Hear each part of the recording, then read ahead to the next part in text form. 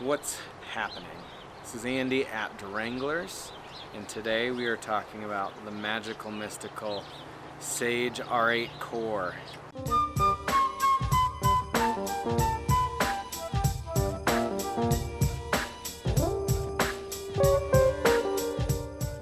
One thing about the R8 is they truly made a great all-water slash freshwater rod, meaning I would classify this as a fantastic trout rod, bass rod.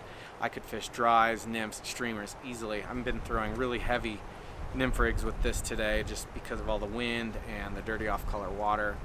No problem. Threw dries with it the other day, cast like a laser beam. And streamers too. One thing that's really cool about this rod is you can throw a variety of different sink tips or full intermediates. I was throwing just a 5-foot sink, fast sink with it the other day, and it just, with that progressive load but a lot of power in the butt section, it really does launch that sink tip, that heavier stuff really well with heavier flies on the end of that.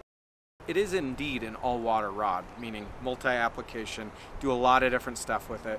This is the 590, and I've had a few weeks to play with this, to cast it, to fish it, a variety of situations, a variety of less than ideal situations, honestly. We've had some low elevation snow melt, so the river's dirtied up, but it's cleaned up a bit today, seen a few betas. Water's still pretty cold, so fish aren't keying in actively on really anything. It's been a little difficult, but I have had a chance to hook into a variety of fish sizes. There's been a lot of promotional stuff out there. I've been writing a blog post about it. It's going to go a little more in depth than this, but the question always remains, does the product match the marketing? And in fact, yes, I can assuredly say it does. Sage has built an instant classic. I don't want to try and sound too much hyperbole, but this is one of the better ones out there, especially the 5-weight. 6 and 7 weights too are really nice. Great nymphing rods, but what they built was an all-water rod, meaning you can fish this for trout, bass, and conceivably in the higher weights, saltwater stuff. We'll get to that in a minute, but for this one, fished dries, fished nymphs, fished streamers, and it casts really well. The thing I noticed immediately about this rod, especially here on the Animus where we have a lot of variety of currents, is the mendability of it, if that's even a word. How this mends, how you can throw stack mends, how you can throw upstream or downstream mends. You can feed line downstream. You can get a really long drift. It's really smooth, as the country song says. I think that's the country song. But you know, this rod, as far as an all-water rod for Colorado, A+, 10 out of 10, would recommend. What's weird about it is I would not classify this as a fast action rod. I know Sage does. Sage says this is in their fast action family.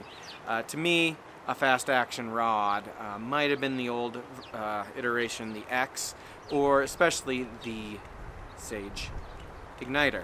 That rod is extremely fast. It's a board. This one does, you could classify it as fast, but it's more of a moderate progressive action, meaning when you get that rod loaded, you feel that load throughout the entirety of this blank, all the way down almost to the butt section of this. The weird thing of it is it fishes really good in close, you know, short cast, 5, 10 feet, 20 feet if you need. You know, a lot of times with those fast action rods, you're really working your arm overtime to just try and get those short casts or those short mends.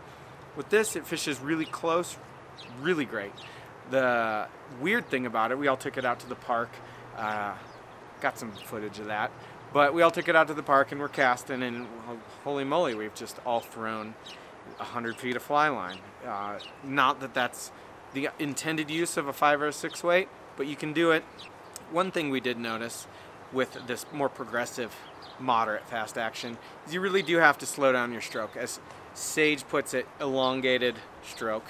Odd. Makes sense though. What you got to do is just slow down that cast a little bit more. Go watch a Lefty Cray video on YouTube. You'd be amazed at how much effort he doesn't put into that cast to really just get the most out of it. And through that, we're getting 70, 80, 90 feet cast really easy. This is a rod for everybody, meaning you can really put this in anyone's hands. Man, woman, beginner, expert, whoever, kids, and they can fish it. Though it's not for everybody. It is for anybody, but it's not for everybody. What I mean by that is this is one of Sage's flagship rods that now goes over the 1K, meaning this rod comes in at $10.50 price tag, so it's not a slouch cheap rod, but you get a whole lot of rod for that price. It's not the first rod to enter that 1,000 plus mark, but this is what we're going to start seeing with top-end fly rods, I would expect. A lot of rods are clocking in right under 1,000 anyway. So you can swing by the shop and give it a cast. We'd love to have you check it out. We got them in the store now.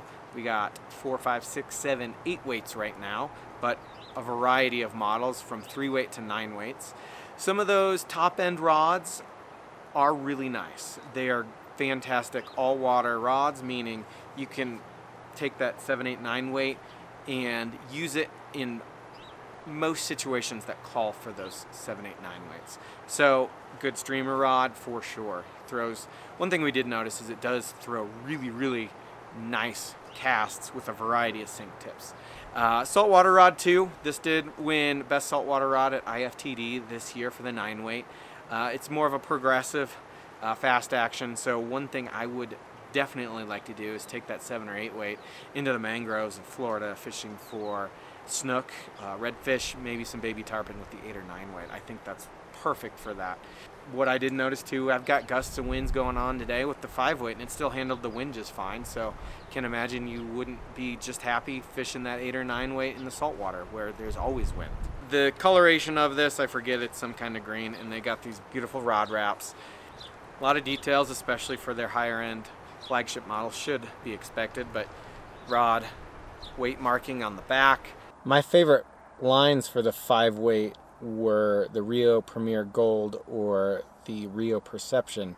The Scientific Anglers MPX was also a good choice. It seemed like, at least for the 5 weight, the line really didn't matter. It really did well with a variety of lines, even the Scientific Anglers Trout Series.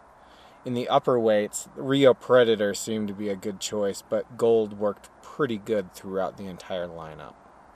Check them out, Duranglers.com as well, or give us a call, 970-385-4081.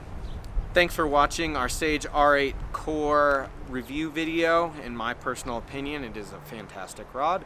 Please, if you like this video, please subscribe below. Thanks, take care.